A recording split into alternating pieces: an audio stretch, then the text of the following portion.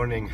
It may not look like it, but I am sick as a dog. I'm barely walking. I still have to make it to work. So yeah, this is a quick intro to my new top 10 video. I actually wanted to reshoot it because I think it's not very fluent. It can be made a lot better. I just wanted to get it out today, and the problem is, with me being that sick, the video is not gonna get better. It might be more fluent, it might have a better flow, but overall I will be sniffing a lot. I will have a very nasal voice, and for that reason, please excuse me.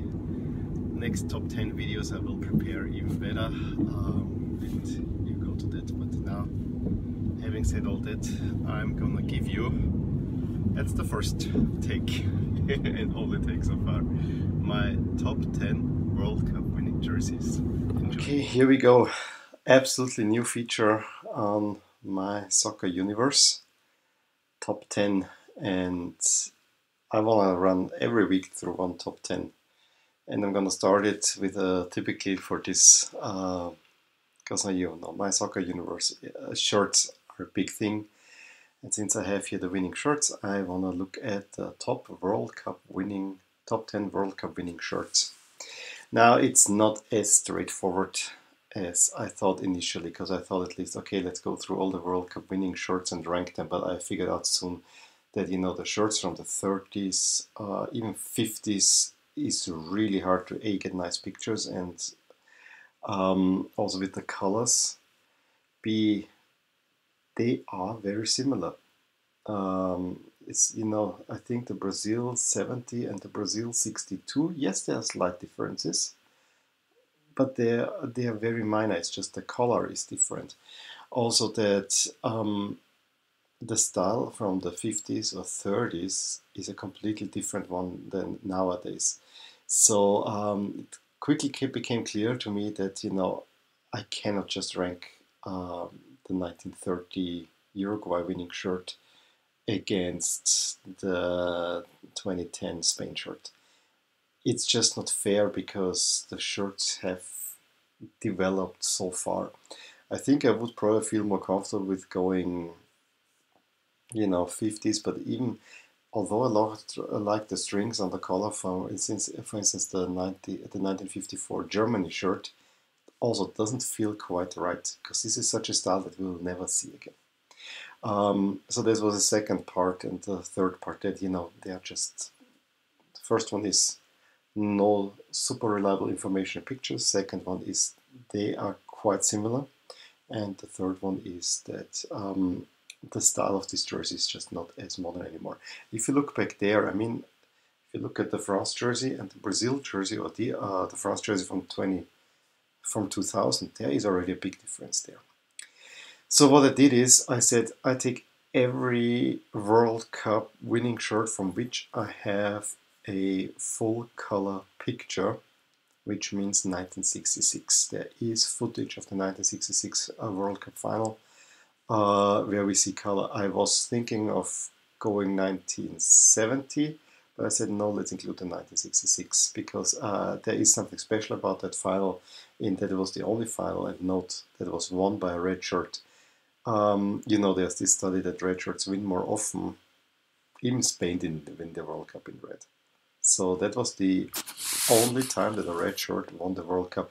There have also not been too many red shirts in a World Cup final. Hungary twice, the Czechs, I think that's it, England, Croatia if you want. So you see, there is a big, this with the red doesn't hold up very well.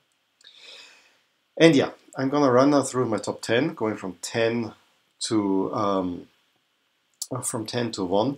I initially had it from 1982, because that would be exactly 10, but then I said I'm just sorting 10, and I wanna be able to leave out. So we have 14 shirts, 10 of which I'll present here, and at the end I'll give you the ranking of the last ones. Also, this is my personal list, and what I think are the shirts. How did I compile this list? Partly I looked at all the World Cup finals, kind of etched those in my memory. I mean, some of them are etched in my memory anyway. And then I went from 1966, compared the 1966 to 1970, ranked those two, then went with the 74 jersey, went from the top, best one, second best, where would I rank it, 78, and so on, until I had a ranking, kind of methodologically. I know this will be controversial, because my tastes are not your tastes, that's clear, and there are certain shirts that I know are very popular that even didn't make this list. So with all that, let's get to it. Number 10. Number 10 is the 1974 Germany or West Germany shirt, which is in many ways the quintessential Germany shirt. It is white, it has the eagle, it has the black crew neck, I think it has even black sleeve trims. Very simple shirt, but also very classic shirt. And it's a typically 1970s, in the 70s and 60s, the shirts are all very similar. If you look at the 1966 World Cup final Germany jersey, it's very similar to that one. Also note that many players wore long sleeves, although those were played in June. I think it's the Germany shirt, in my opinion. Every Germany shirt compares to that one. In 2016, they kind of tried to copy that one. So I think this was a great Germany shirt back then as well. So this quintessential German shirt. At number 9, going 4 years later, 78 Argentina jersey. Argentina jersey to me as well. It is just blue and white, and what I like, it has the bold center stripe in blue, white, blue. So I like it when the darker color is in the center. I wish maybe that the collar could actually use some black. Since you wear black pants, you have a little bit connection there, but it actually looked alright. They also wore long sleeves. I like that the sleeves are also striped. That World Cup final is one of the few that is a rather unusual jersey matchups anyway, and this was Argentina's first victory in a World Cup final. Absolute nice classic shirt. I think that shirt should always be taken as a reference point for Argentina. Let's go to number 8. I said the Germany 74 jersey is the quintessential one. I rate actually the 2014 Germany home jersey higher. Why? Yes, it doesn't look anything like a Germany jersey. The Germany that I grew up with looks like a 74 Germany, or something to that regard. But what I like about this jersey is the entire kit in white. I hated it and I couldn't understand it at first, but this jersey has grown on me a lot. With the chevron there, it's a very bold look. It's a very clean look, and it represents to me a modern Germany. It deliberately goes away from the past into the present and makes a modern look out of it.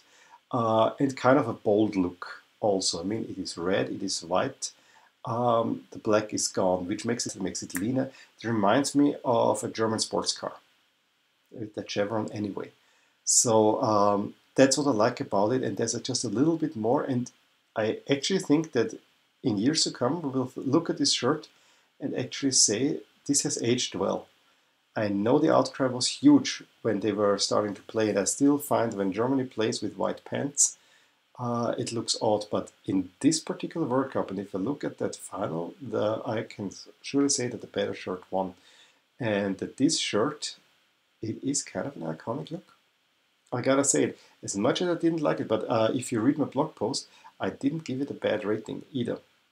That shirt is growing on me a lot, and I'm almost want to go as far as saying if I ever want to get a Germany shirt, that one could be up there. Just saying. I'm surprised at myself because I thought I will for sure leave that one out, but when I looked at it, that shirt stands in a way up. It's unique, but it's not bad unique. And that's something you gotta achieve. So therefore, at number 8, I have the 2014 Germany shirt. Now, at number 7, we're gonna get to the 98 France home shirt. For France, the problem is that the best shirts are usually worn at the Euros. And the France 98 shirt is in a way a rip-off of the 1984 Euro winning shirt, which is an absolute classic. But what I like is that it dares to be different in the sense that you have the white collar with the France flag, which is a great feature that I like. The pattern is not all encompassing, it's a little bit denser. It has also the piping here in the French flag, and it has this very nice royal blue. I prefer the 1984 shirt, but I think the white collar is something that I prefer on that shirt better. I also think that the shirt, while it's definitely dated, it still doesn't look very badly, and it's definitely a shirt that I would like to have in my collection. I like this France shirt better, the 2002 one, but the 98 one is a shirt that I totally regret not having. It was a good, great shirt, and I think it deserves well to be number 7 on my list. Let's go to number 6, and we'll stay with France, and it is this one up there, the 2018 France home jersey. To me, the two France jerseys were almost a tie, because there are features on one that I like better, and the other I could have had them on a tied 6th spot. In the end, my wife made the tiebreaker. Why did I go for the 2018 version? I like the royal blue better on the 98 version. However, I really love how the current France shirt with the dark blue looks. I love the crest. I love the cleaner look of it. Yes, there should be red on a France jersey, but I think that the 98 jersey has a little bit too much going on. I think the 2018 jersey does not beat the 2000 jersey, for instance. However, the 98 jersey with the 3 additional stripes and all the piping, as nice as I find it, it is not as clean of a look. And even with the weird shoulder pattern that the 2018 jersey has, I actually liked that one. This was the reason why I wanted to get the jersey. And then take the cockerel crest. That one beats the golden crest from the 1989 one. And for that, just a tad better. Now, I also gotta say that I think as a kit, the 98 kit, the whole ensemble was much better than the 2018 one. 2018 in all navy, I didn't like that one. I like it blue, white, and red. I understood it in that particular final, but this is seemingly now the look that's gonna get adopted for a while. I don't like it. Okay, we're gonna go to the top 5. Which jersey is next? On 5, we go all the way to the other side. I'm gonna go to this jersey, 94 Brazil. My wife said, I don't see why this one is better. And I tell her, A, I think I like the brightness, and B, sentimental reasons. The 1990 World Cup is the first one where I really remember watching. The first World Cup I saw was the World Cup final. The first World Cup game I saw was the 1986 World Cup final. It actually was, I think, my first soccer game ever. 1990 World Cup I was following, but not as directly as the 1994 World Cup. That was kind of my first real World Cup where I was totally into it. And this Brazil jersey back there was really the one that it stood out. It was great. In the end, I ended up buying the replica because I liked that Brazil jersey so much. It's not the perfect Brazil jersey because if you look at it, the sleeve trims here, it should be all green, not just a little green and then yellow. That's maybe the one thing that I dislike of this one. But overall, the look with the crests over, the bright yellow paired with the blue pants, it's a wonderful look. And I told my wife, you know, I have not worn this jersey a lot since I got it, but I can't stop looking at it. It's very worth it to be in my top 5 as number 5. As a kind of more modern jersey, you gotta know. We go to number 4, and for number 4 I have the 1966 England away jersey. It's definitely the simplest jersey on this entire list. It's a red jersey with the England crest on it. Long sleeve, it was worn. However, it's iconic. It's the only red jersey, I said this before, It looks clean, and I like the lion crest. I have now finally my England jersey, a white one. I want to have a red one as well. And to me, this is the jersey that the England won the World Cup in. It's kind of more iconic than the white one, uh, which is weird, but it makes somehow a little bit more sense. I like the white look. Don't get me wrong, but a red England jersey, there's something special about it, and I really like. What I like most about it is that you have the red jersey, and you have just this simple crest in white with the 3 blue lions popping. It's a very clean but very classic look. So number 4, I have England 1966. Number 3 is another away jersey. I think it's the 3 away jerseys have won the World Cup. It is, of course, the Spain 2010. If this was the home jersey, I think I would rank this even higher. This is one of my absolute favorite jerseys ever. I like it. It is so stylish. With the dark blue, then you have the striping in the Spanish flag, and it looks a little bit like a military uniform. And believe me, I am not necessarily a military guy, but this makes such a strong statement.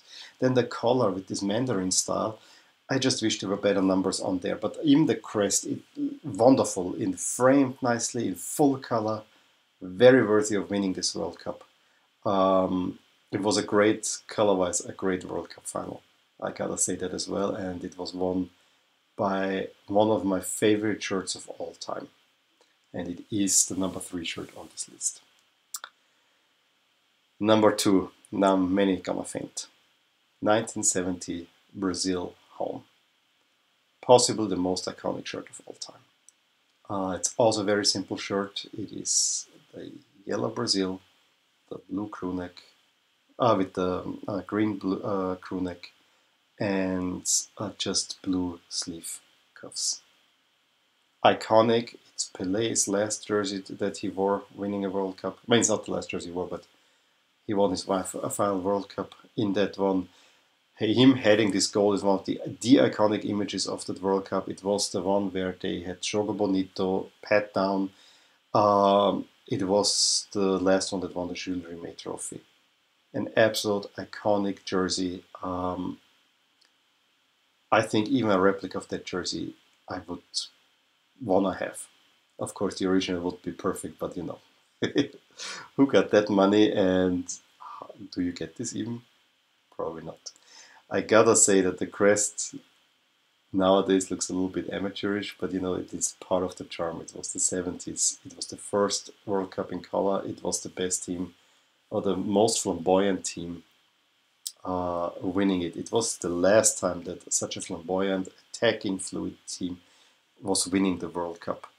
Look at all the other World Cup winners. They don't have this quality anymore that Brazil had in 1970. Sad, but true. And now for the number 1 jersey. 1982 Italy home. My favorite jersey that I have in my collection is a 1990 Italy jersey. This is the closest to it. It's not as if Italy would have won the 1990 World Cup, that would be my number 1 jersey. The 1982 jersey, though, is very similar. It has also the collar with the nice Italy flag. I love this detail. Also, the sleeve cuffs have the Italy flag, unlike this. And then, of course, the classic crest. But I think that in 1982, the FIGC down the middle as well. So for the Italian Federation. It is simple, it is blue, it is clean.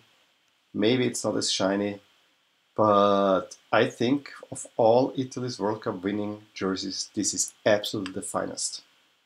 And it deserves to be in my top 1, in my top 10, and it just deserves to be on top. I was actually looking at it a few times and I said, if I would choose between any of these jerseys, that's the one that wins.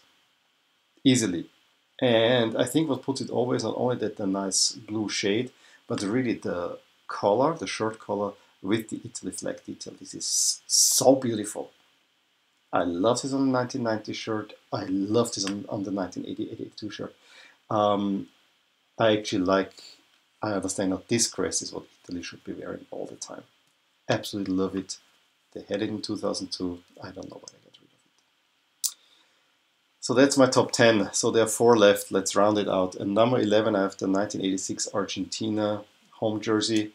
It's not a bad shirt, but you know, it has the white stripe in the middle. Yes, it's Maradona's finest hour, but I find it, with the white stripe in the middle, I don't find it as nice as the 1978 shirt. And then it was between the 1974 Germany jersey, and I actually think I like that one better because it's a little bit more iconic. Next up, the 1990 Germany home shirt. I know people are gonna kill me about it. I never understood that shirt. I never understood what this pattern should be. It's way too bold, and then in addition, look at it, how the crest and the Adidas Treffer logo are not lining up. They had this later on, they had it lined up. It looks a little bit better, but I just find it a little bit way too... It's a bold pattern, and a pattern that is definitely aged to late 80s, early 1990s. Yes, it won the World Cup, but I always thought for a German jersey, it's just, compared to 2014, it's also a bold pattern, but it's much more understated. And for that reason, I never understood the pattern. Back then, even I didn't like it. I understood it was a Germany flag, but I never understood why do we have exactly this shape and with the diamonds cut out. If the crest was within this band, I think I could. I would probably rate this even higher. I think there could be things done here that would make this shirt better. And they largely did this in 2018, but of course they forgot the color. 2006 Italy is number 13. I'm sorry, there's just too many things wrong. From the awkward crest over the navy patterning here, everything centered, weird setup.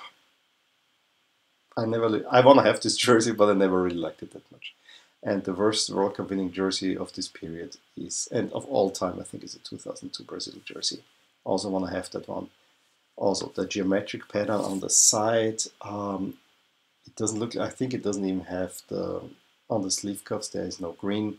It just has this green striping. It's just a little bit too much and it doesn't look quite right. So for me, that's the worst jersey. Well, let me know what you think about my top 10. Which ones would you have? Where am I completely off? I know that the Germany 1990 not in my top 10, I think will cause a lot of head scratching, and that I put the 2014 Germany in there, or even the France 2018. Yeah, but I went through it. That's how I feel. Let me know how you feel. Give me a thumbs up if you liked that video.